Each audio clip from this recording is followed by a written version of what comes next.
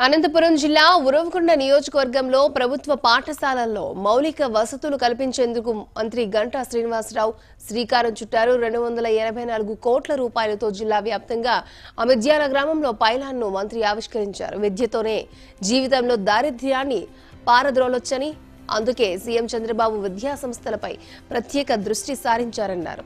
విద్యార్థులు ఉన్నత శిఖరాలను అధిరోహించి భవిష్యత్తులో స్థిరపడాలని సూచించారు.